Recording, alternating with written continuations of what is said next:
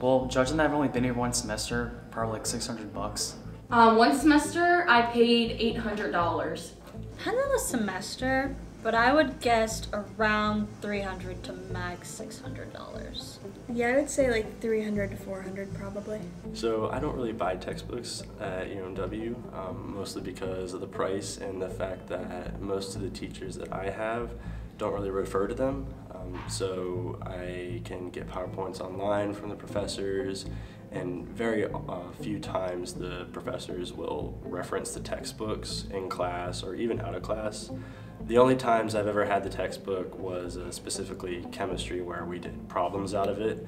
But other than that, I don't use them. I don't look at them. There's tons of other online resources and other ways that you can get information without spending tons and tons of money on university textbooks.